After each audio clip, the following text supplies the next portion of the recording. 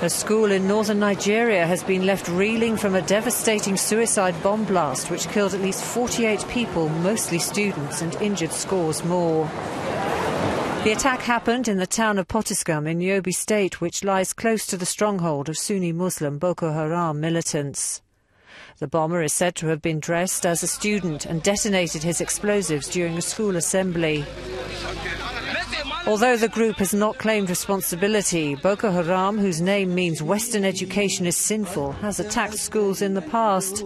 A video released on Sunday shows its leader, Abubaker Shekau, whom the Nigerian army says it killed a year ago, giving a speech to his supporters.